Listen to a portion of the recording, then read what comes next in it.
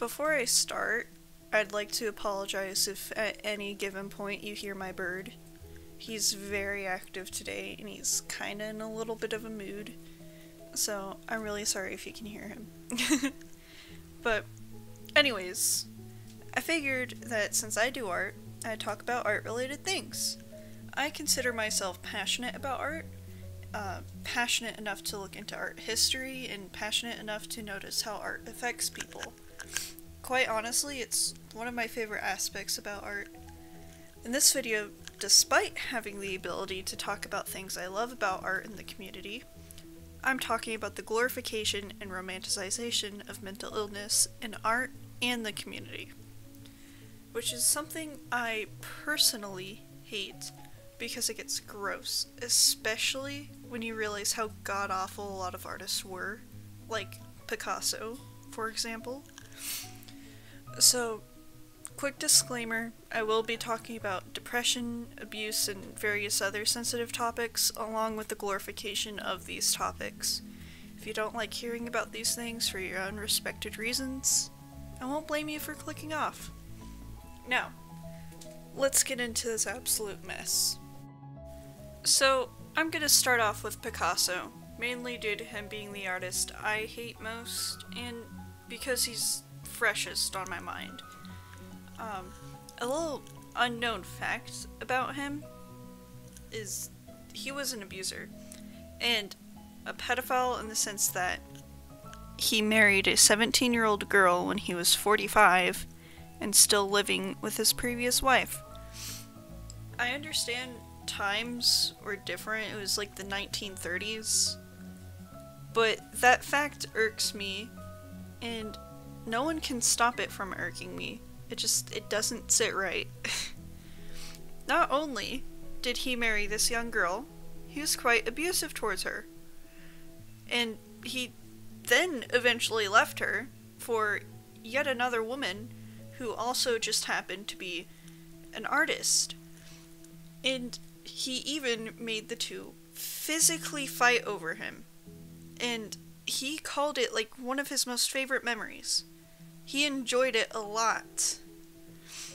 I can't find any more specific accounts of his abuse, but it was so horrible to the point where his own grandchildren couldn't even live with his paintings after he died, selling them so as to not be haunted by his past torment.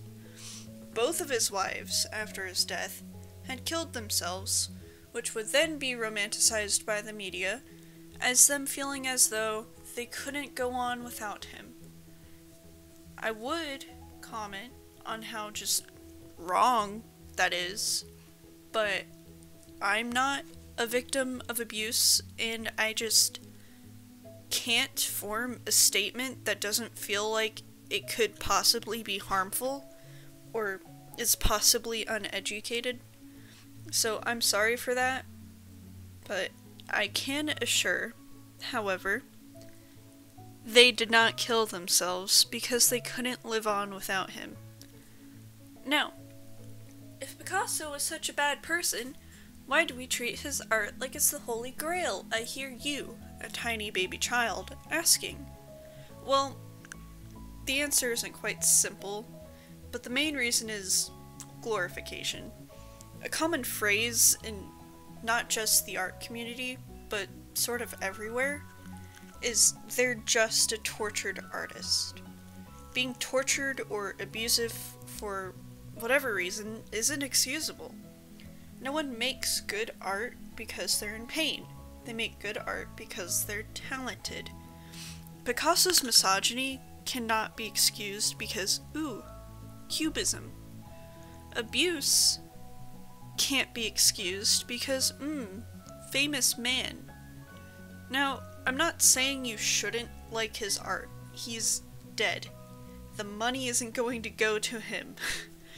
But it's important to know the story behind many of his pieces, because a lot of them are misogynistic.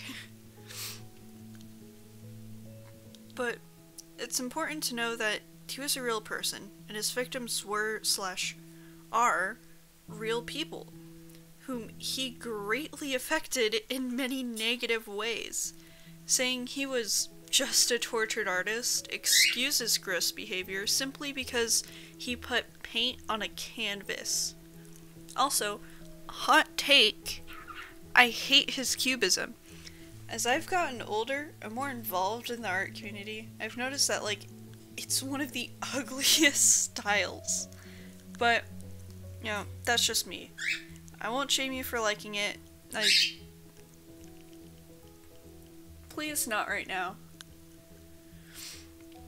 But, yeah, there's also, like, the fact that he's a misogynistic abuser that's turned me off to his style, along with, like, his non-stylistic pieces. But, yeah, that's enough about him, though. Let's go on to talk about one of my favorite artists. I can say, without a single doubt in my heart, that Van Gogh is at least number 2 on my list of favorites. I think his work is amazing, the colors are always beautiful, and so many paintings are iconic. Because he's my favorite, I bet you can imagine how... Sir, not right now. Because he's my favorite, I bet you can imagine how informed I am of how much of a terrible life he had, and how opinionated I am about certain people who like his work. I don't know if you've noticed, but I have a strong distaste for people who think any artist's work is only good because the artist is depressed. I'm depressed. I do art. Where is my trophy? Where's my flower crown edits on Tumblr? Where's my museum exhibit, huh? Anyways, it's no secret that Van Gogh had a disastrous life. Worse than Psyche case, which I now realize the next day, when it's not 1:50 in the morning, is a terrible joke, but it's in the script, so I'm keeping it. He was most well known for cutting off his ear and sending it to a woman, of whom he loved. Which is incorrect, by the way. He had actually gotten into an argument with another artist, and while hallucinating, cut off his ear, not remembering anything afterwards. It wasn't a lady he loved either, it was a prostitute from a nearby brothel, and that part of the story is alleged also, so... This, to me, is a clear example of his mental illness being romanticized, claiming that in a depressive yet love-stricken episode, he cut his ear clean off and mailed it to a lovely lady which he had fallen in love with. Or, that's at least how it read to me as a kid, and no one ever questioned it either. It doesn't help that during these times, he had painted pieces such as Starry Night. The truth behind Van Gogh is he was going through a lot. He felt like a burden to his brother, his work wasn't selling, he fluctuated between feeling insane and having strokes of creative genius. He had lost memories and spouts of blackouts and rage. He only ever sold one painting and is now known as a renowned artist who is quirky and eccentric, rather than a man in deep pain. When talking about Van Gogh, I hear the term tortured artist the most, along with the glorification of his depression and his various other mental illnesses. Even when talking about Clone High Van Gogh, this can be heard. Fans of him in the show consider him to be an uwu soft boy, when he's a teen who probably wants to kill himself. Which, I mean, same, but when you talk about actual people and their depression, let alone when I talk about it, I'm not called an uwu bean. I'm called weird and sick and told that I need to go to therapy, whilst I already am in therapy. I think the main reason this happens way more with dead people or TV characters is because they're so dehumanized. Even on the internet, with people from the other side of the world interacting with each other, there's a lot of dehumanization. combined with the anonymity, it leads to the glorification of things like this.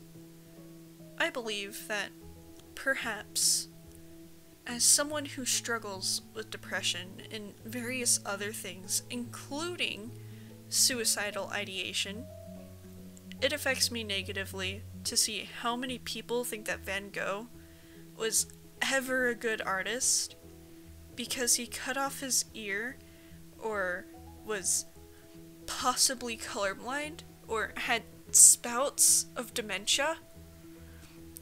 It's almost treating mental illness as if it's a privilege, when it's the opposite.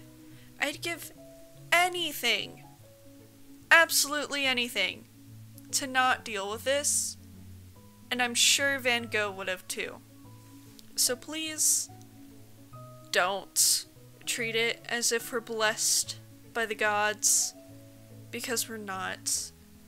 Van Gogh was a good artist, dare I say great artist, because he had a brother who cared for him and encouraged his talent. Van Gogh was a good artist because he's passionate about his work, and through the pain he kept pushing. His depression had nothing to do with his talent. He was talented because he nurtured his natural abilities, just as Picasso was a great artist because he nurtured his abilities. Trauma and experiences make the person, not the art. The person, the artist, makes the art, not their depression, not their abusiveness, and believing so is harmful to those who are struggling with mental illness.